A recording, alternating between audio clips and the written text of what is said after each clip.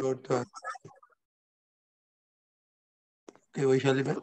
हाँ, जय सच्चिदानंद शैलेशानंद जी, जय सच्चिदानंद रजनी अंकल। जय सच्चिदानंद।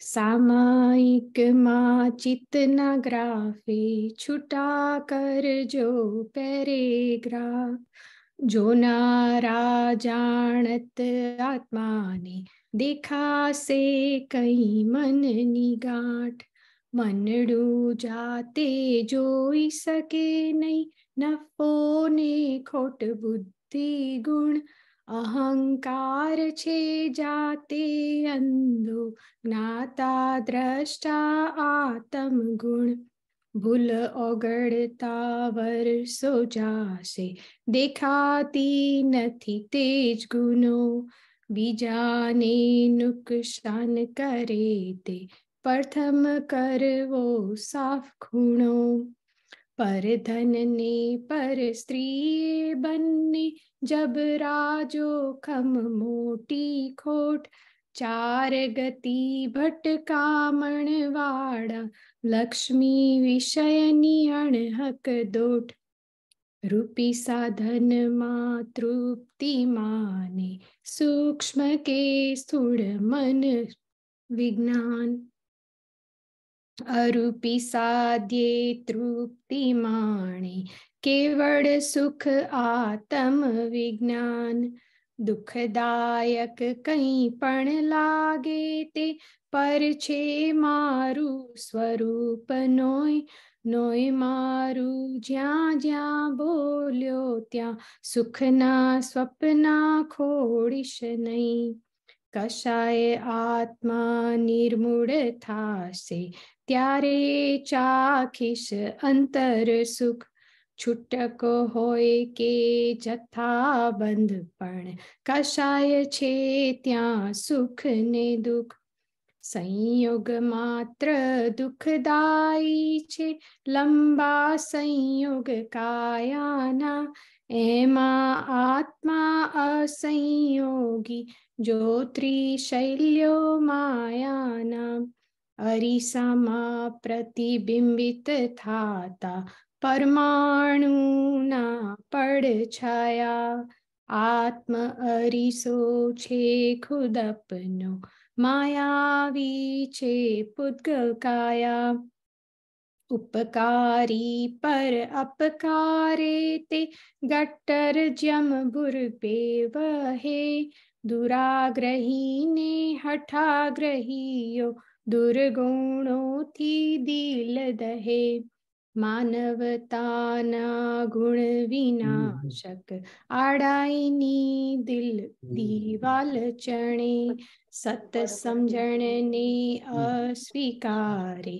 मतार्थ मोही जग चणे, सामायिक मा चित्त न ग्राफे छुटा कर जो पैरेग्राफ, जो नारा जानत आत्मा ने देखा से कई मन निगाट। जय सच्चिदानंद। बहुत सरस पद આપણે કાઢ્યું અને કેમ આજે ચૂઝ કર્યું? एक्चुअली आ पद मैं पहली बार सांभळ्યું જ્યારે શીતલે મને સજેસ્ટ કર્યું। હું કાયમ પદ ગાવાનો વારો આવે ને ત્યારે હું એને પૂછું કે જે જૂના તો પદ બધા હું જાણું છું ને ગાઉં છું, પણ કંઈક નવું કંઈ સમજવાનું મળે એટલે એણે સજેસ્ટ કર્યું હતું કે આ પદ તું સાંભળ 3-4 વાર ને પછી આ ગાજે। એટલે આનો રાગ થોડો મને ડિફિકલ્ટ લાગ્યો, પણ આ પદ મારે સમજવું છે। આમાં અમુક અમુક વસ્તુઓ બહુ સરસ સમજણ પડે છે કે બીજાને નુકસાન કરે તે પ્રથમ કરવો સાફ ખૂણો, પણ હા તમે એનું gist of it થોડું સમજાવી શકો શૈલેશાનંદજી? શૈલેશાજી એમને સમજાવો। she has to leave in 25 minutes. So sorry, શું કહ્યું? she has to leave in 25 minutes. સમજાવજો। અચ્છા, 25 મિનિટમાં જવાનું છે ને? વાંધો નહીં, આપણે તો ઓછો સમય જોઈશે આમાં તો। એટલે શરૂઆતથી જ આપણે જોઈએ ને તો સામાયિકમાં ચિત્તના ગ્રાફે છૂટા કરજો પેરેગ્રાફ, જોનારા જાણત આત્માને દેખાશે કઈ મનની ઘાટ। એટલે સામાયિક એટલે આત્મા સ્વસ્વભાવ શુદ્ધાત્મા સ્વભાવમાં આપણે ઉપયોગમાં રહીએ એટલે જ્ઞાતા દ્રષ્ટા તો બાકીનું બધું દેખાય. અને જોવામાં ખાસ તો ફાઇલ એટલે અંતસ્કરણને જ મુખ્ય જોવાનું છે. જેને અંતસ્કરણ જોતા આવડી ગયું એની પ્રગતિ અને બહુ જ ઝડપથી છૂટાપણું ને ઘણો પ્રોગ્રેસ થાય.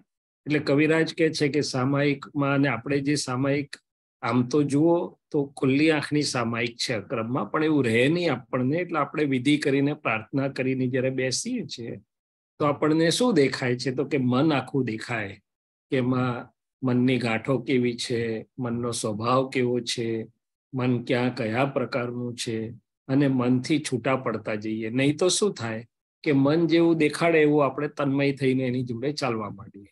પણ આ બહુ જ મોટો એક અભ્યાસ છે. એટલે આપણે દાદાને પ્રાર્થના કરીએ કે હે દાદા ભગવાન, મને આ નામધારી ફાઇલ એકના મનને જોવા જાણવા સંબંધી, એની ગાંઠોને જોવા જાણવા સંબંધી, એના ટેવો અને સ્વભાવોને જોવા જાણવા સંબંધી સામાયિક કરવાની શક્તિ આપો. એટલે આપણને જુદું જુદું દેખાતું જાય, છૂટાપણું પણ અનુભવાય ને ગાંઠો ઓગળતી પણ જાય, અને તન્મયતા આપણી ના રહે.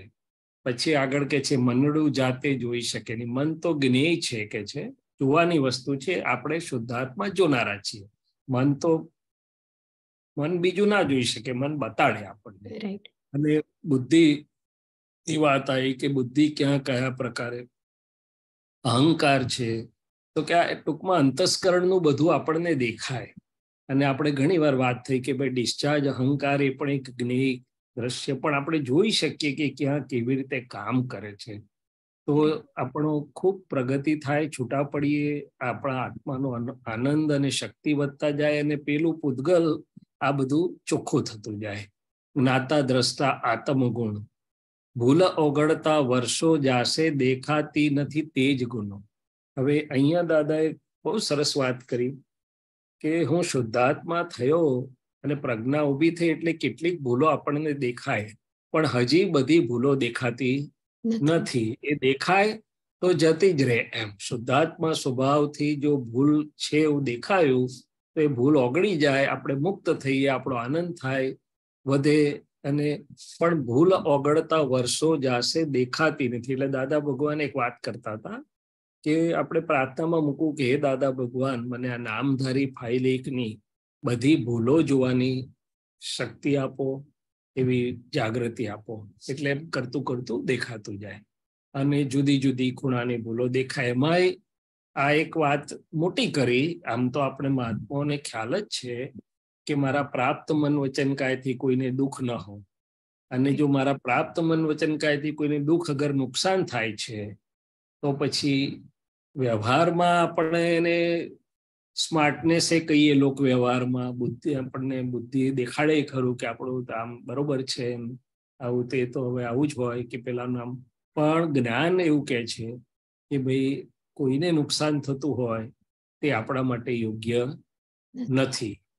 અને ખરું જુઓ તો બીજાના નુકસાનમાં પોતાનું નુકસાન હોય જ છે, પણ સમજવા દેતું નથી. એટલે કીધું કે એ ખૂણો, હવે આ પ્રકૃતિ જે છે, ભલે આપણને શુદ્ધાત્માનું જ્ઞાન પ્રાપ્ત થયું, પણ આ પ્રકૃતિ તો હજી બધું ઘણું ભરેલું છે, ને એટલે તો આપણું કેવળ જ્ઞાન અટકેલું છે. નહીં તો આપણે ક્યારનું કેવળ જ્ઞાન થઈ ગયું હોત. દાદા ભગવાન કહેતા હતા કે સારા કાળમાં જો વિજ્ઞાન મળે તો તરત જ ખુલ્લું થઈ જાય કેવળ જ્ઞાન. પણ આ તો 5મો વારો છે ને આપણે 5મા વારાની આ પ્રકૃતિ લાવ્યા છીએ, એટલે ખાસ તો એના ખૂણા જુદી જુદી જગ્યાએ કેવું છે જોવું રહ્યું. પરધન ને પરસ્ત્રી એ બંને જબરા જોખમ મોટી ખોટ. આપણે મહાત્માઓને સામાન્યપણે આ ના હોય, પણ કદાચ મન કે ચિત્તમાં સૂક્ષ્મમાં કંઈ આવતું હોય તો તરત જ આપણે આ જાગૃતિ મૂકી અને પ્રકૃતિનો એ ભૂલ છે, હું શુદ્ધાત્મા છું, એટલે આપણે પ્રજ્ઞાશક્તિ ફાઇલ એકને કે તમે એને પ્રતિક્રમણ કરીને તો શક્તિ માગીને ચોખ્ખું કરી નાખવાનું. આ તો બિલકુલ ખપે નહીં. હવે ઘણી વાર શું છે કે આજના કાળમાં બહાર વાતાવરણ એવું છે કે આ બધું નોર્મલ ગણાઈ ગયું છે, એમાં ભૂલ છે એવું કોઈમાં કહેતું નથી. પણ આપણું જ્ઞાન આપણને સમજાવે છે કે આ એક મોટી ભૂલ છે. 4 ગતિ ભટકામણ વાળા લક્ષ્મી વિષયની અણહક દોટ. એમાં જયારે વિષયની વાત આવી તો દાદા ભગવાને ચોખ્ખું કહ્યું કે એ સીધું નર્કનું કારણ બની જાય છે. એટલે ત્યાં ખાસ ચેતજો. એક ક્વેશ્ચન છે Shaileshanandji, sorry to interrupt you. Sorry. એ આપણે આગળ વાત કરી ને કે ભૂલ જે દેખાય ને તરત ઓગળી જાય, તમને દેખાય એટલે ઓગળી જાય. તો અમુક વાર એવું લાગે કે એકની એક ભૂલો વારંવાર કેમ ઊભી થાય? એકવાર થઈ તો પછી ઓગળી ના જવી જોઈએ, પાછી કેમ આવી? બિલકુલ કરેક્ટ વાત છે. એટલે ભૂલ દેખાય છે ત્યારે ઓગળે તો છે. આમાં બે વાત આવે છે. એક દાદા ભગવાન એવું કહેતા હતા કે ડુંગળીના પડ જેવું છે, એક પડ ગયું પછી બીજું જાય પછી ત્રીજું જાય. પણ હજી આગળ મને એવું સમજાય છે કે એ ભૂલ જે માન્યતાના આધારે ઊભી છે, મારી પ્રકૃતિની બિલીફના આધારે છે, જે માન્યતાથી ભૂલ થઈ રહી છે. દાખલા તરીકે આ પ્રકૃતિમાં એવી માન્યતા પડી હોય કે આ મિશ્ર ચેતન, વિજાતીય મિશ્ર ચેતનમાં સુખ છે, તો એ સુખની માન્યતા જ્યાં સુધી ઉડે નહીં ત્યાં સુધી ભૂલો એક યા બીજા પ્રકારે થયા કરે. એવી જ રીતે મારી માન્યતા હોય કે ના ભાઈ, વ્યવહારમાં તો જો આપણે પછી બહુ બધાનું સરળતાથી માની લઈએ ને તો લોકો માથે બેસી જાય, એટલે પછી રિબેલ થાય કે અથવા ના સ્વીકારે કે જરા એટેક. તો એ માન્યતા, એના પાયામાં જે બિલીફ છે એ આપણે દાદાના અથવા વિજ્ઞાન કે જ્ઞાનથી જોવી પડે કે આ જ્ઞાન શું કે છે આ બાબતમાં, અને કરેક્ટ કરી દઈએ તો એ ભૂલ ના થાય. ટૂંકમાં રિપીટેશન જે ભૂલનું થાય છે ના કોઈ પણ ભૂલના મૂળિયામાં આપણી જૂની પ્રાકૃતિક માન્યતા આપણે લાવેલા હોય છે, અને એ માન્યતાના આધારે એ ભૂલો થયા કરતી હોય છે. એવું જ હોય કે ભાઈ આ હોય તો કે ભાઈ ફેમિલીમાં હું જો બધાનું જ માન્યા કરીશ તો પછી મારું શું રહે? કોઈ મારું તો આઈડેન્ટિટી જ ના રહી, અથવા તો મારું કેમ ના માને લોકો કે મારું શું એમ. એટલે એ જે ઈગો, અહંકાર કે મારું, તો પછી એ ભૂલો, ભેદ અને ભૂલો કે આર્ગ્યુમેન્ટ કે કાઉન્ટર આર્ગ્યુમેન્ટ થયા જ કરે.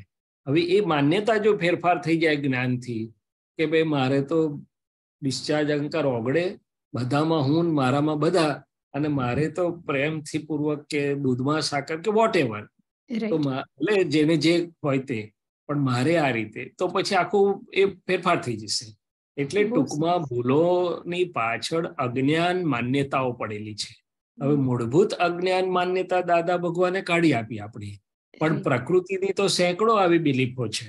એટલે ચંદ્રકાંતભાઈ જેમના નિમિત્તે પહેલવેલા જ્ઞાનના દરવાજા ખુલેલા, એમનું એક નાના પત્ર, એ દાદાને પત્રો લખતા પોતાની આવી અંતરજાગૃતિ અંતરદશાને. એમાં એક પત્રમાં એમણે લખ્યું હતું કે તમે મૂળભૂત બ્લન્ડર તોડી આપ્યા પછી એ જ્ઞાન અને પ્રજ્ઞાના જોડામાં રોજે પ્રકૃતિની અસંખ્ય રોંગ બિલીફો તૂટતી જણાય છે. ખ્યાલ આવે? એટલે એ જો સમજાઈ જાય તો પછી આખું બધું ફેરફાર થઈ જાય છે. બહુ સરસ. કારણ કે એટલે એ ભૂલો તો દેખાય છે, પણ એની પાછળની જે રોંગ બિલીફ ને માન્યતાઓ તેની પાછળ જોવાનું છે. એટલે એને થોડું ડીપર એક્સપ્લોરેશન કરવું પડે કે એટલે સામાયિકમાં બેસો તો કે બેસો એટલે તમને પછી આ બધું દેખાવ. બરાબર. દાદા ભગવાન એક સ્થૂળ દાખલો આપતા હતા કે ભાઈ 2-3 મિત્રો હોય, એક મિત્ર સ્મોકિંગ કરતો નથી, પણ બધાને જોઈને એમ થાય ને કે આમાં તો મજા આવતી લાગે છે, કરવા જેવું છે, મજા આવતી લાગે છે. હજી કરતો નથી, પણ અંદર બિલીફ બદલાઈ એટલે જતે દિવસે બિહેવિયરમાં આવે. તેવી રીતે જેને સ્મોકિંગ છોડવું છે તો એને એકવાર અંદર સમજણમાં ફિટ થઈ જાય કે ના, નુકસાન કરી રહ્યું છે, ન કરવું, ન કરાવું, કરતા પ્રત્યે અનુમોદું નહીં, પણ હજી બિહેવિયર તો જૂના પ્રમાણે ચાલુ છે. પણ આ બિલીફ બદલાય અને એની પાછળ એ પ્રમાણે ભાવના અને શક્તિ ને બધું કર્યા કરે, એટલે પછી એક દિવસ બિહેવિયર બદલાઈ જાય. એટલે everything in relative depends on the belief. તો એક આ વસ્તુ, એટલે મને હમણાં જ ખ્યાલ આવ્યો કે હવે હમણાં અમારા દાખલો આપો કે અમારા ફેમિલીમાં એક લગ્ન આવે છે, તો એની માટે પહેલેથી આમે વૈશાલીની પ્રકૃતિને કપડા પાછળ ને ઘરેણા પાછળ બહુ મોહ છે. એટલે આ એક કારણ મળ્યું કે આને લીધે કરવાનું. હવે એની પાછળ વચ્ચે થોડીક વાર એ બધું શાંત થઈ ગયું હતું, આ સત્સંગના લીધે હોય કે ગમે તેના રીતે, કે આમાં સુખ નથી. પણ પાછું ઉચકાયું ને એટલા જોરથી ઉચકાયું કે કોન્સ્ટન્ટલી ઓનલાઈન સર્ચિંગ ચાલે ને અહીંયા આને કરું.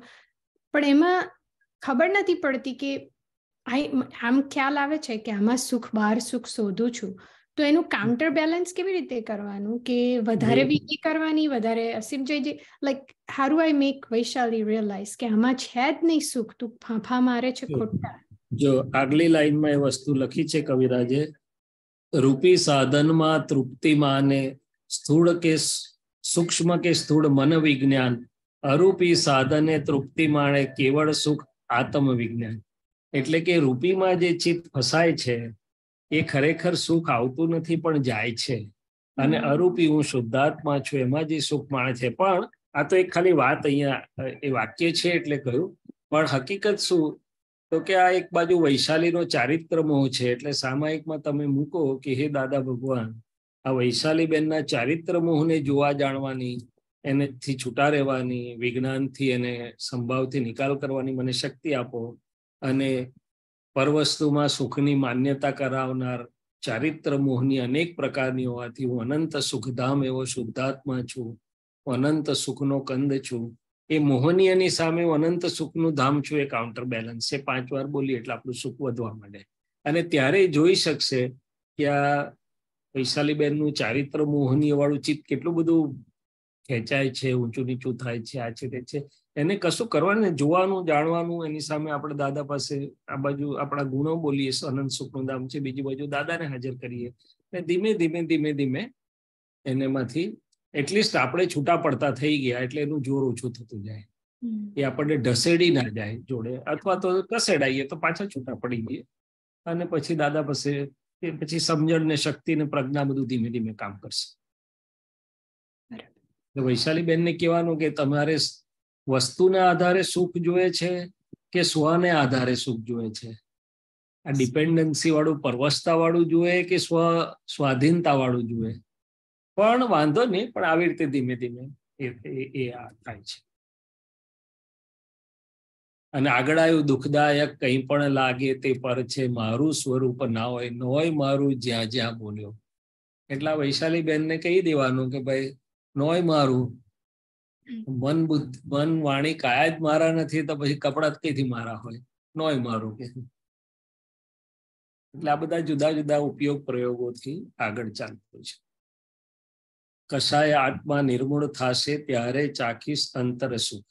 હવે મૂળભૂત કશાય આપણા નીકળ્યા, પણ ડિસ્ચાર્જ કશાય રહ્યા આપણને. ફાઇલ 1 ના તમે જેમ કહ્યું ને, હવે ક્રોધ તો નથી મહાત્માને ખાસ હોતો, ઉગ્રતા કદાચ પરમાણુ, પણ માન ડિસ્ચાર્જ માન હોય, ડિસ્ચાર્જ લોભ હોય, ડિસ્ચાર્જ મોહ હોય, ડિસ્ચાર્જ રાગ હોય, એ બધું અંદર દેખાય છે પરમાણુ. ઓકે, એટલે પદ બહુ અદ્ભુત લીધું છે તમે, અને રાગે સારો બહુ સરસ રીતે વૈશાલીબેન કરી શક્યા છે. પણ સમજ, તમારી વાત સાચી છે કે આમાં ખૂબ ઊંડી સમજ છે. તો મારે એટલે કદાચ I don't know if this is a silly question, પણ આપણે જ્યારે સામાયિક જાતે કરીએ એટલે ત્યારે કેવી રીતે કરવાનું હોય છે કે હું છૂટી હું જુદો અને વૈશાલી હું શું કરતો તો હું શું કરું છું એ તમને શેર કરું. દરેક પોતપોતાની ગોઠવણી કરી શકે છે. બરાબર. હું એવું કરું કે પહેલા તો ચિત્તને સ્થિર કરવું માટે 2 વાર 3 વાર ત્રિમંત્ર બોલીએ. સમય હોય તો અંધારા કોટી વર્ષ ના બોલીએ, કે જેથી આપણું ચિત્ત સ્થિર થવા માંડે. પછી આપણે કહીએ કે હું મન વચન કાયથી જુદો એવો શુદ્ધાત્મા છું, મન વચન કાયથી તદ્દન ભિન્ન એવો હું શુદ્ધાત્મા છું, હું અનંત જ્ઞાન. એટલે આપણા ગુણો બોલીએ ટૂંકમાં, કે જેથી મન વચન કાયથી આપણે છૂટા પડ્યા. હું અનંત જ્ઞાન વાળો છું, અનંત દર્શન વાળો છું, અનંત શક્તિ વાળો છું.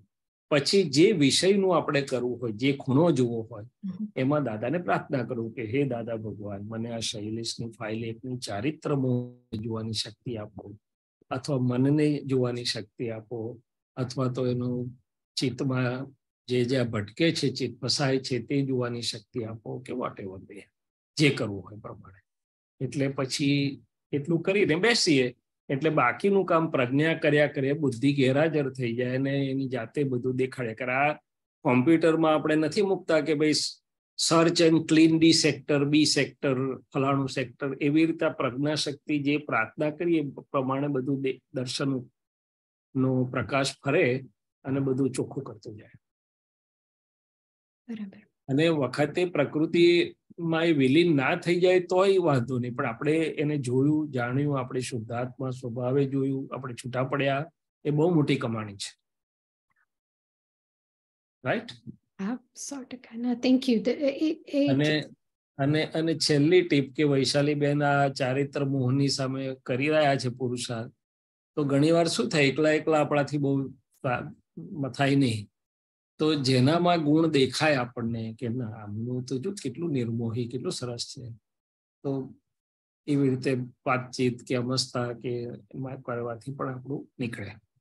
અથવા આપણે દાદાને યાદ કરીએ કે જો દાદા ભગવાન કેવા નિર્મોહી, ક્ષીણ મોહી થયેલા હતા કે આખા જગતની કોઈ વસ્તુ એમને ખેંચી ના શકી, છતાં એમનો આનંદ અપરંપાર, બધાને આનંદ આપે, કેટલો બધો. આપણે તો એક સેન્ટે નથી, તો વેર ઇઝ ધ મિસ્ટેક? પણ વાંધો નહીં, તો વૈશાલીબેન ને પ્રકૃતિને નોર્મલ રાખજો, ના વળતા.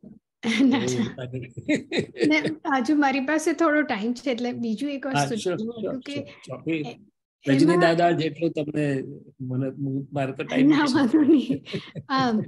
મને શું થાય છે કે આજે અહીંયા જયારે સત્સંગમાં બેઠા હોય ને ત્યારે તો બહુ શાંતિ લાગે, વિધિ કરીએ ત્યારે શાંતિ લાગે. Towards the end of the day પ્રકૃતિ ફાંફા મારે છે કે ક્યાંથી કંઈક, એટલે કંઈ ચેન ના પડે, યુ સ્ટાર્ટ ફીલિંગ લોસ્ટ કે ક્યાં શું કરવાનું છે. એટલે પછી પેલું ટીવી ચાલુ કરીને બેસે કે ફોન પર બેસે, ચોપડીઓ વાંચે, ચોપડીઓ જ્ઞાનની ચોપડીઓ નહીં પણ રેન્ડમ ચોપડીઓ બીજી બધી.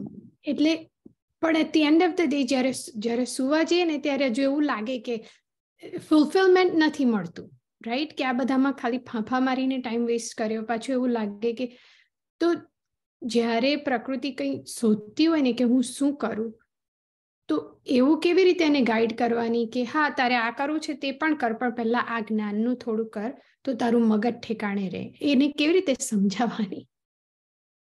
જો પ્રકૃતિને તો સમજાઈએ આપણે, પણ પ્રકૃતિ સમજે કે ના સમજે, આપણે સમજી જઈએ એટલે શું, તો કે મન કે પ્રકૃતિ વિક્ષિપ્ત થતી હોય કે આમ તેમ થતી હોય, એટલે આપણે 2 મિનિટ આપણી ચેરમાં કે તમે જ્યાં બેઠા હો તો કહી શકો ને ભાઈ હું શુદ્ધાત્મા છું, પ્રકૃતિનો એક પણ ગુણ મારામાં નથી, મારો એક પણ ગુણ પ્રકૃતિમાં નથી, ગુણે કરીને અમે બંને જુદા જ છીએ. પ્રકૃતિ ચંચળ છે તો હું અચળ એવો શુદ્ધાત્મા છું, હું અનંત જ્ઞાન વાળો છું, એટલે આપણે આપણામાં આવી જઈએ ને તો પ્રકૃતિ એની મેળે એને થાય. અને પછી પ્રકૃતિ જોડે વાત બી કરો, વાંધો નહીં, પણ પ્રકૃતિ શું કે છે કે ભાઈ આ કામ તમારું છે, મારું તો ડિસ્ચાર્જ મશીન છે. શું છે? મારું તો ડિસ્ચાર્જ મશીન છે. હા, પછી એને આનંદ મળે એટલે પ્રકૃતિ કરશે, નહીં કરે એવું નથી. પણ અને બીજું કે મનને એક જ જાતનું ગમતું નથી, એટલે આપણે જુદી જુદી રીતે. પણ મારે બી એવું થાય તમારે જેવું કે પ્રકૃતિ, કારણ કે મન તો અને પ્રકૃતિ તો વિભાવોમાં બેસવું, એટલે બહાર જવા ટીવાયેલા છે, અને એને એવું કઈ મળવાનું નથી કે હા હશે, એટલે એ તો આમ તેમ કર્યા કરે. પણ આપણે હું શુદ્ધાત્મા છું અને ચાલો ભાઈ તમારી ધમાલને અમે જોઈએ છે, આ છે તે છે, એટલે આપણે પહેલા સમજી જવાનું, આપણા ઉપયોગમાં બેસી જવાનું, પછી એની જોડે વાત કરશું, પ્રજ્ઞા કરશે તો આપમેળે સમજશે. એટલે પછી તે વખતે એને કહેવાનું સારું ભાઈ તું જો સિરિયલ આમ પણ પદની 2 લીટી બોલીએ, આ બોલીએ તે બોલીએ, તો જો આનંદ થાય છે ને તરત પછી પાછું આમ કરો. બરાબર. એટલે આઈ થિંક દેટ્સ, કારણ કે જો વેક્યુમ રહેતું નથી આપણે વચ્ચે, પણ વાત થાય અંદર ખાલી નહીં રહે, એને કઈ ને કઈ ગોઠવણીમાં આપણે રાખવું પડે. અને એ ચિત્તનો સ્વભાવ એવો છે કે એને જો આનંદ અને સ્થિરતા મળશે તો એમાં વળી જશે, પેલું છોડી દેશે. પણ આનંદ અને સ્થિરતા ના મળે એટલે હું ઘણી વાર હસતા હસતા દાખલા આપું છું, બાળકના હાથમાં ચોકલેટ છે, માગીએ તો આપે નહીં, પણ કિટકેટ ધરીએ તો ચોકલેટ છોડીને કિટકેટ લઈ લે. બરાબર? Something like that. And one last thing કે આ અમુક વાર શું થાય છે કે આવી રીતે જ્ઞાનની, પ્રકૃતિને પણ જ્ઞાનની વાતોમાં, સત્સંગમાં શાંતિ ને આનંદ ને એવું લાગે છે, પણ જ્યારે લેટ્સ સે કે કોઈ પ્રસંગે જવાનું થયું કે બધા સાથે મળવાનું થયું ને જુદી જુદી ફાઇલો સાથે ડીલિંગ કરવાનું થયું, તો શરૂઆતમાં તો બુદ્ધિ બીવડાવે છે કે તારું ત્યાં સ્થિર રહેવાશે કે નહીં, કોઈને આપણાથી દુઃખ અપાઈ જશે કે નહીં, આપણે બધું નથી કરવું, કારણ કે પ્રકૃતિની જે પાછલા જે ગુણો છે ને, કે આપણું ધારેલું કરાવવાનું, કે મારું સારું દેખાય, કે માન ને લોભ ની, તો એને કેવી રીતે સમજાવવાનું કે ઇટ્સ ઓકે, આ બધું ખાલી જોવાનું છે, વાંધો નહીં, આ વૈશાલીનું જે અનફોલ્ડ થશે તે થશે, પણ ગભરાઈ જવાનું નથી. પણ anxiety builds up, right? Because એવું થાય કે અહીંયા સત્સંગમાં જ બેસી રહો, કશું કરવું જ નથી, બીજું પણ એવું થાય, એવું કરાય નહીં ને. ના કરાય ના. એટલે ટેસ્ટમાં એક્ઝામિનેશન તો આપવું પડે ને. એટલે કશું ચિંતા નહીં કરવાનું. વૈશાલીબેનને કહેવાનું કે હું છું તમારી સાથે, હું શુદ્ધાત્મા છું, દાદા છે, અને આપણે તો બધે શુદ્ધાત્મા જોવા જઈએ છીએ, બધાને સુખ આપવા, સુખની દુકાન કરવા જઈએ છીએ. એટલે પ્રકૃતિનો જૂના પડઘા ભલે રહ્યા, પણ નાઉ વી આર ચેન્જ. હવે તો આપણે જઈને બધા શુદ્ધાત્મા જોવાય, બધાને સુખ અપાય, બધાને સરહૃદયતાથી વાત બી કરાય, ક્યાંક કશું. અને તમે જોજો કે ખરેખર એવું થશે ને, ત્યારે લોકો તમને તમારા દુઃખો કહેવા આવશે, કારણ કે દે વિલ ટ્રસ્ટ યુ. અને ભલે તમારાથી પણ વાત બી બે ઘડી કરશો તો એ હલકો થઈ જશે. એટલે now you have the opportunity કે ભાઈ you can help out the, એટલે તમે હેલ્પ આઉટ ધ પીપલ. શુદ્ધાત્મા તો જોઈ જ શકો, પીપલને હેલ્પ આઉટ કરી શકો, લોકો તમારાથી હળવા થાય, આનંદ બી પામશે. પણ આમાં શું થાય છે, સોરી, કે આ તમે વાત કરી ને એટલે મને યાદ આવ્યું કે લોકો આવે છે એમનું દુઃખ કેવા, પણ ત્યારે બુદ્ધિ શું બતાવે, મારા પોતાના પ્રોબ્લેમ નથી સોલ્વ થતા ને ના, એટલે બુદ્ધિબેન ને કહેવાનું એવું નથી. દાદાએ સુખની દુકાન ખોલી તો આપણે કોઈકને લાભ થતો હોય તેમાં આપણું તો કુદરત કરી લેશે, એમાં આપણને ઇનડાયરેક્ટ ફાયદો થઈ જ જવાનો છે. એટલે લોકોને કંઈક આપણાથી લાભ થતો હોય તો ઇટ ઇઝ અ વેલકમ. એમાં આપણો પહેલો લાભ આપણને થાય છે, ખરેખર આપણને આનંદ થાય છે, આપણી ક્લેરિટી વધે, આપણું ફૂલફિલમેન્ટ. ફૂલફિલમેન્ટ બે જ રીતે આવે છે. એક, વ્યવહારમાં કોઈને હાર્ટીલી હેલ્પ કરી શકાય, અથવા તો હેલ્પ કરવાની કે સુખ આપવાની ભાવના છે કે થઈ શકે. અને બીજું, હું શુદ્ધાત્મા છું ને શુદ્ધાત્મા થઈ શુદ્ધાત્મા જોઉં, એટલે શુદ્ધ ઉપયોગ મારો. આ બે સિવાય ત્રીજો ફૂલફિલમેન્ટ માટે કોઈ રસ્તો નથી. વ્યવહારથી આ દાદાએ કહ્યું ને, સુખની દુકાન કાઢ કે ઓબ્લાઇજિંગ કે હેલ્પિંગ ભલે થાય, પણ ભાવના દિલમાં એવી છે કે મારાથી બધાને કંઈક ફાયદો થાય, કંઈક સુખ મળે, કંઈક થાય, અને અંદર શુદ્ધાત્માના આપણા ઉપયોગથી ફૂલફિલમેન્ટ મળે. ત્રીજું વૈજ્ઞાનિકતા કોઈ રસ્તો. હા, પણ એ છે ને, અલર્ટનેસ નથી રહેતી કે જ્યારે કોઈ હેલ્પ માંગવા આવે અને આપણે એમને હેલ્પ કરતા હોઈએ તો કરતા પણ આમાં પહોંચી જાય છે વૈશાલી, કે હું કરું છું. વૈશાલીબેન ભલે પહોંચી જાય, આપણે વૈશાલીબેન થી જુદા રહીએ, આપણી સમજ તો જુદી છે. હું શુદ્ધાત્મા છું, દાદા તમે એને મદદ કરો વ્યવસ્થિત શક્તિના. એટલે એને કઈ વૈશાલીબેન થી, તમે તો વૈશાલીબેન થી જ ગભરાઈ ગયા, એવું નહીં ગભરાઈ જવાનું. એ તો બોલે, એવું થાય છે કોઈ વાર. હા, એ તો બોલે, આપણે એની જોડે વાત કરવાની ને, એ બોલે કે બધું આપણા માથે થોડું આવી ગયું છે. ના, નથી, બરાબર. વી આર નોટ રિસ્પોન્સિબલ, અથવા આપણે કઈ સ્વીકારી નથી લીધું બધું. અજ્ઞાવસ્થે બંધાયેલો પ્રજ્ઞા સ્થિતિ ઉકલતો, એટલે પ્રકૃતિ બોલશે, એની સામે પ્રજ્ઞા બી વાત કરશે, પ્રકૃતિ બોલશે ને પ્રજ્ઞા પણ વાત કરશે. બરાબર. એટલે તમારે વૈશાલીબેન ને કહેવાનું કે આટલા પુણ્યશાળી છીએ, આટલું બધું મળ્યું છે, આપણાથી લોકોને પણ શાંતિ થાય એવું છે. આજે તો જગતમાં કોણ કોને શાંતિ આપી શકે? કદાચ ડોલર આપી શકે, પણ શાંતિ ના આપી શકે. અને આપણે તો જેનું ઠર્યું અંતર બીજાને એ ઠારે, ચડે નહીં છાક તેઓ અનેકોને તારે. આપણું તો અંતર ઠર્યું છે. બહુ સરસ. ના, આવી ગયું, મને સમજણ પડી ગઈ. Thank you. ઘણા બધા ક્વેશ્ચન નું તમે ક્લેરિફિકેશન આપ્યું. અને દાદા કે છે જગતમાં ભય પામવા જેવું કશું છે જ નહીં. જો આપણી અંદર કશું એવું ઘાટ નથી, કઈ એવું ઇલ ઇન્ટેન્શન નથી, બીજું કઈ નથી, શાને માટે ભય રાખવું? એટલે વિતરાગ, જેમ જેમ વિતરાગ સમજણ વધતી જાય છે, એમ નિર્ભય થતા જાય છે બધા. એટલે નિર્ભયતા આવતી જાય. શું થતી જાય? નિર્ભયતા. એટલે વૈશાલીબેન નું ભલે જૂના પડઘા હોય, અમે છીએ ને હવે તો અમે નવા ચશ્માથી, નવા અજવાળાથી ચાલીએ છીએ. કે સરસ, થેન્ક યુ. તમે આશીર્વાદ આપો કે એવી નિર્ભયતા. અમારી તો એ જ ભાવના જ છે, અમારી પ્રાર્થના છે, અને થઈ જ રહ્યું છે બધાનું. આ તો ખાલી સમજણ ફેરી છે કે પ્રકૃતિના બોલે આપણે પકડી લેવાય છે. ના, એ તો જૂનું બોલ્યા કરે. આપણે હવે નવું છે ને આપણી પાસે. રાઈટ. સરસ. જય સચ્ચિદાનંદ. જય સચ્ચિદાનંદ. Shaileshanandji, if I can add a little bit. Sure. ચોક્કસ. Why not?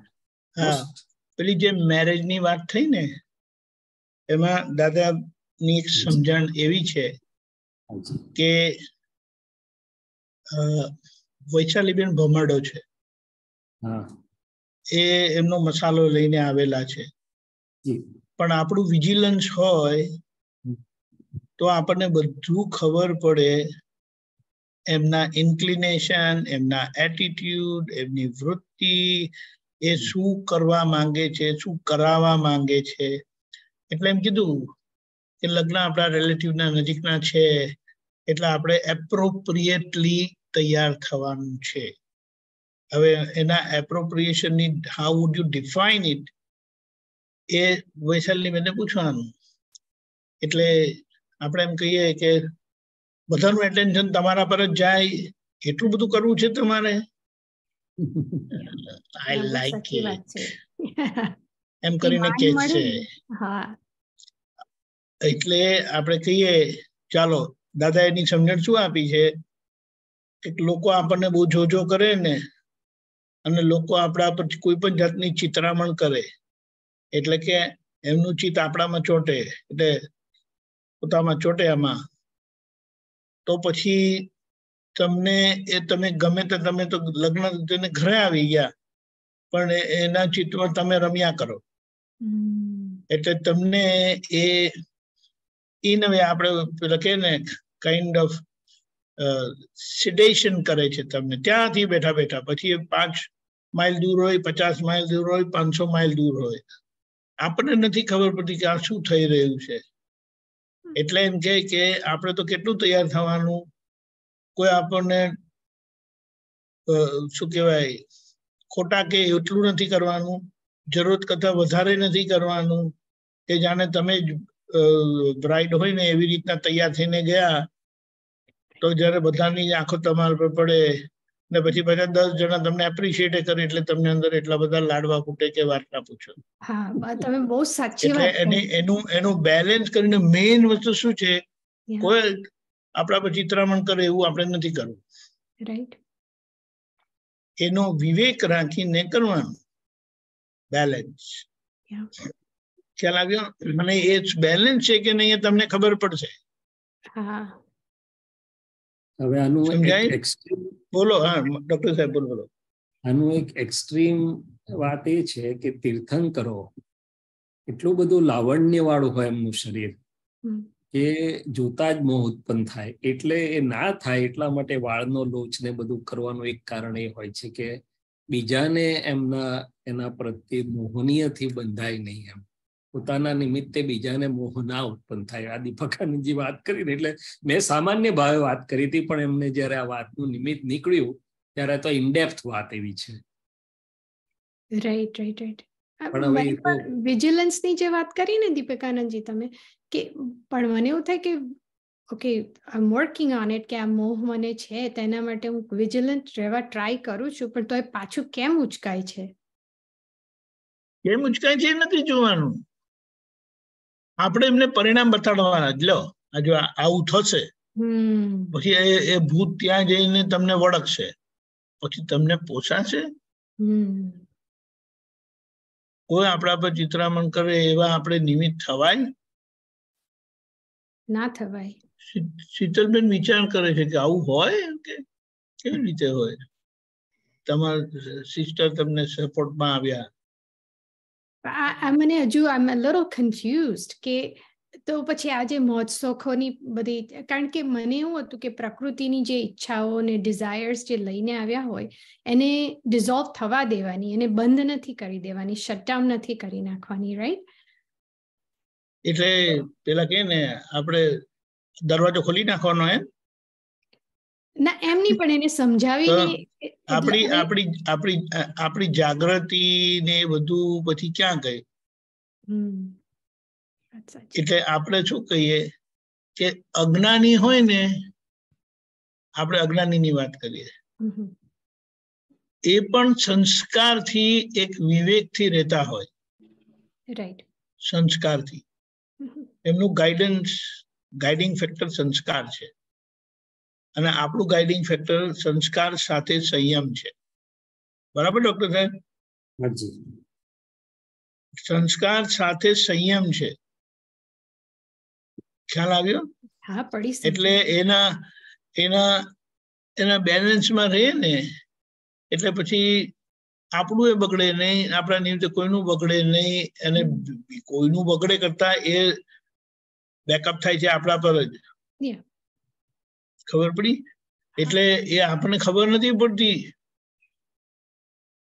કોઈ અડી જાય ને, એ આટલા આમ અડવામાં કેટલી બધી અસરો થઈ જાય, અને આ જો કરતા હોય એમાં તો કેટલી અસર. એટલે કે કંઈક કરાર બાંધી આવે એમ કરીને કે, એટલે આપણે કહેવાનું કે આવું થશે, પછી તમને પોસાય તો કરો, મને કઈ વાંધો નથી. ના, પણ હવે થોડીક આજ લગી તમે જે વાત કરીને એનાથી હવે પ્રકૃતિ બીક બતાડે કે oh my God, does that mean કે આપણે બહાર જતા હોય ને બધા જો કરે તો શું મારે પેલું બુરખો પહેરીને ફરવાનું? I don't understand. No, you are going in the other extreme. What Dada said, normality. What is expected or what is needed as a natural decor, what is needed as a person. હવે તમે ઓફિસમાં જતા હોય કે તમે office સંભાળતા હોય તો તમારો એક outer decor is expected from you. એના કરતા નીચે નહીં જવાનું, અને એના કરતા વે હેડ ઉપર નહીં જવાનું. બરાબર છે. which is not necessary. You are not expected to do. ખ્યાલ આવ્યો? એનો વિવેક રાખીને કરવાનું, એટલે આપણી સેફ સાઈડ રહે. આ બધું કર્યા પછી પણ જ્યાં નજર પડેલી હોય, જ્યાં કારણ કે આ તો બધું મોહ બજાર તો ના કહેવાય ને. અને ડોક્ટર સાહેબ, લગ્ન એટલે સ્ત્રીઓનું મોહ બજાર ને પુરુષોનું માન બજાર. એટલે બોલો ગો હેડ. એટલે કે લગ્નમાં પુરુષોનું માન બજાર ખુલ્લું થાય ને સ્ત્રીઓનું મોહ બજાર ખુલ્લું થાય. મોહ પોસાય અને ત્યાં માન પોસાય. એટલે આપણે સમજીને આપણે કહીએ ને કે પેલો વાઇલ્ડ એનિમલ હોય છે તો આપણે ફેન્સ ખોલીને અંદર જઈએ છીએ. આ એના કરતા ડેન્જરસ છે, સમજી લો. ત્યાં ચેતીને ચાલે છે નજીક. અરે પેલું કેજ હોય છે ને, તો કેજ લગી પણ નજીક નથી જતા, દૂરથી જ રહે છે. પ્રોટેક્ટિવ કેજ હોવા છતાં પોતાની સેફ સાઈડ રાખે છે. તો અહીંયા સેફ સાઈડ નહીં રાખવાની. 100%. તો એવી પણ અંદર પ્રાર્થના ઇન્ક્લુડ કરવાની કે વૈશાલીની પ્રકૃતિ થકી બીજા કોઈનામાં પણ મોહ ના ઉપજે એવું અંદર ભાવ રાખવાનો. એ પ્રાર્થના તો ખરી, પણ તમારી એક ડિસન્સીના લેવલ સુધીની જ તમારું ડેકોરેશન કરવાનું. એ સમજો પડી. એ તમને ખબર પડે. Everyone knows that. Yes. Are you crossing that decency level or not? No, બરાબર. બસ આટલું. પછી વધારે તમને પોતાને જ ખબર પડે where you stand. Okay. Right? Deepakanandji, normality is the very good. કારણ કે મને કેવું થાય કે મને આ બધો બોજો લાગે, આ બધું વેડિંગમાં. અને મમ્મી કયા કરે આ કરવાનું તે કરવાનું, તો મારી અંદર કોઈક વાર તપી જાય કે આ કેટલું માથાજીત કરવાની. એમ પણ normality is the essence. Is the one we have to focus on. Can't you see, if you are expected to go with a certain decoration and kene, but how kharab hoy to barabar nathi, વધારે પડતું હોય તો એ લોકો સમજી જાય કે there's something wrong and what are you up to em કરીને કહે છે, one way or the other, right? Jai Satchidanand. Yes, I have a question. Yeah, I do have a question. Shaileshanandji, એટલે appropriate વ્યવહારનો question છે કે what is whenever you're given a task to do, how much should you prepare for it? એટલા માટે પૂછ્યું કે how much preparation, because હું જોઉં ને તો like આ example આ વૈશાલીએ પદ ગાયું, right? મને પદ ગાવાનું કે ને તો હું 10 વાર સાંભળું, પછી પાછું સાંભળ કરું ને એની પ્રકૃતિ કેવી, ઓકે મેં 2 વાર સાંભળ્યું, મને આવડી ગયું, બસ થઈ ગયું. એટલે પછી હું નિખિલ સાથે જોઉં તો મને કોઈ મોટું પ્રેઝન્ટેશન હોય ને તો હું એની પાછળ મથી પડું બરાબર. નિખિલનું કેવું, ઓકે મેઇન પોઈન્ટ આટલા આવી ગયા, ઓકે આઈ એમ રેડી નાવ. એટલે એ લોકો ઓછું પ્રિપેર કરે. હું આ એક્ચ્યુઅલ એક્ઝામ્સ માટે સ્ટડી કરતી હતી ને તો પણ હું એટલું બધું કરું ને, I mean high marks આવે, પણ મેં ઘણા બધાનું જોયું કે their approach is I only need 6 to pass, so that's all I'm going to work on. અને એટલે but so મને એવું થાય કે am I putting in too much, am I excessive? See again normality, like how do you prepare, how much do you prepare? Very good question, શીતલબેન. દરેક પ્રકૃતિની normality પોતપોતાની છે, નંબર 1. એટલે તમારી શીતલબેનની જે પ્રકૃતિ છે એ અને નિખિલની કે બીજાની પ્રકૃતિ અલગ છે. હવે નોર્માલિટી તમારી બરોબર છે કે તમે વધુ પડતા સ્ટુડિયસ છો કે એના માટે સિરિયસ છો, દેટ્સ. એટલે આપણે એક જ વસ્તુ જોવાની કે આપણી સાહજિકતા અને શુદ્ધ ઉપયોગ એ થોડું મેન્ટેન રહે, that is what is normality.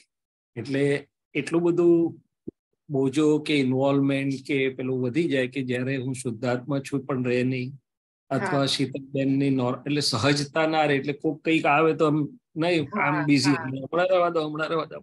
એટલે ત્યારે આપણે જાણવું કે આ સહજતા તૂટી જઈ રહી છે. કામ કરવાનો વાંધો નથી, કામ તો બધા કરવાનો, દરેકની પદ્ધતિ જુદી જુદી હોય, that's not two B compared. પણ મને એવું લાગે કે વ્યવહારિક સહજતા કે ભાઈ at same time you are all open two જે કંઈ તમારી પાસે બીજી 2-4 વોટ એવર, અને શુદ્ધાત્માનો ઉપયોગ. એટલે તમને પોતાની જે પ્રાકૃતિક બોજો લાગે છે અત્યારે, ખૂબ ખૂબ ભાર લાગે વસ્તુ તૈયાર કરવાનો, એ ભાર ન રહે પણ કામ તમે કર્યા કરો, દેટ્સ ઓકે.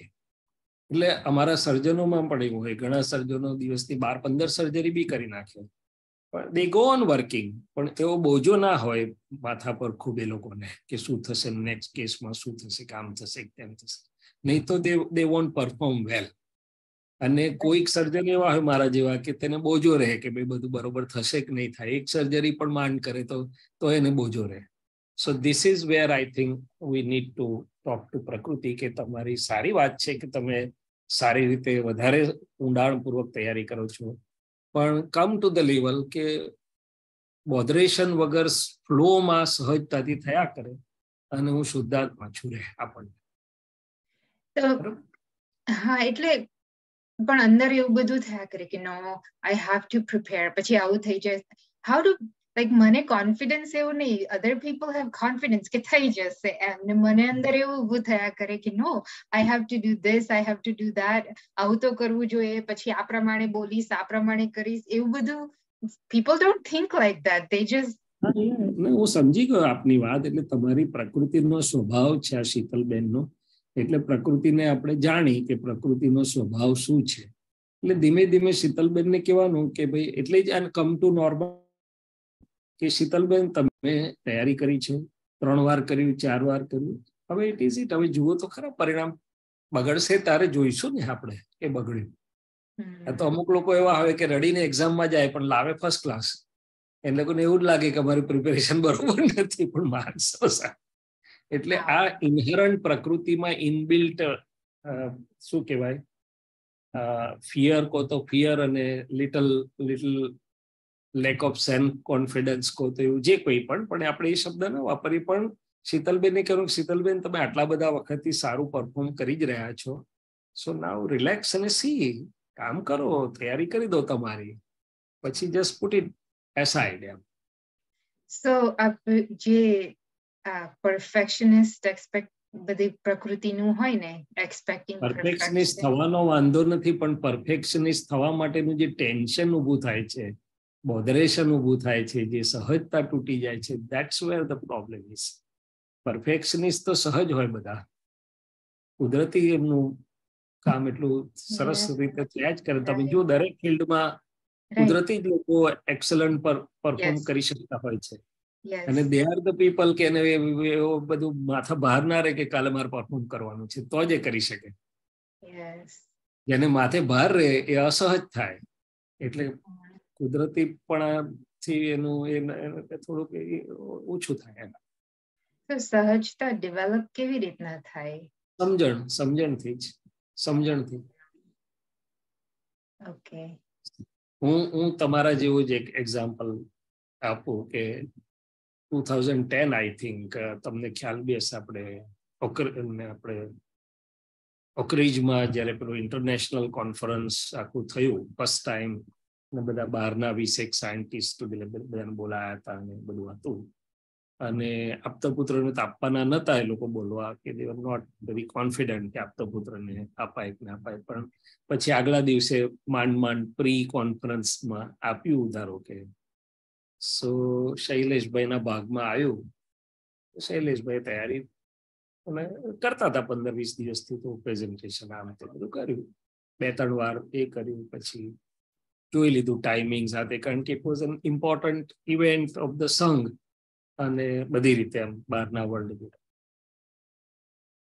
તો થઈ ગયું. પછી જ્યારે ઇવેન્ટ ચાલુ થયો એટલે અંદર વિધિ ગોઠવી દીધી કે ભાઈ દાદા ભગવાન તમે હાજર રહેજો, તમે કરાવજો, હું ખાલી જાણીશ, હું કશું કરનારો છું નહીં. શૈલેષથી જુદો હું શુદ્ધાત્મા છું. પછી શૈલેષબેન કીધું હવે તમે છૂટા જાઓ, જે નીકળે ખરું કરીને. એટલે ગામ છોડી દીધી અંદરથી, બ્રેક બધી સોંપી, એટલું કર્યું, છોડી દીધું. હા, same thing happens with my surgery. મારી સર્જરી તો તમારે તો હજી કઈ બગડે તો તમે સુધારી બી શકો, મારે તો મોમેન્ટ કશું ના થાય. તો શું કરવાનું? તો એવું એટલે પછી બધું કરી દે, પ્રેયર કરી દે. પછી શૈલેષભાઈ કહે કે હવે તમે ચાલો ફ્લો, એને હું જોઈશ હવે જે બનશે. એટલે પ્રકૃતિને આપણે વાત કરવી પડે, ગોઠવણી કરવી પડે, અને પ્રકૃતિને કહેવું પડે કે now you done enough, now you flow naturally. Flow naturally એ કે શીતલને એવું કે છોડી દેવાની એ નથી થતું, લાઈક લેટ હર ફ્લો, એ નથી થતું અંદર. એ જરૂરી છે. એટલે એક સમજણથી કરવું, અને પછી શીતલને કહી દેવાનું કે નાવ યુ ફ્લો નેચરલી. કારણ કે હોય પ્રિપરેશન કરી એટલે હવે નોર્મલ થઈ ગયું. હવે પછી જે અને પ્રકૃતિ ને વ્યવસ્થિતમાં ટાઈમે થાય જ છે બધું, જે પોતપોતાની શક્તિ પ્રમાણે. તો આપણે બધું આ ઉલટું પકડી રાખીએ છીએ. એટલે જે અંદર લગામ પકડી રાખીએ છે ને બધા. ઓકે, બરાબર. શ્રી સચ્ચિદાનંદ. ડોક્ટર કશ્યપજી.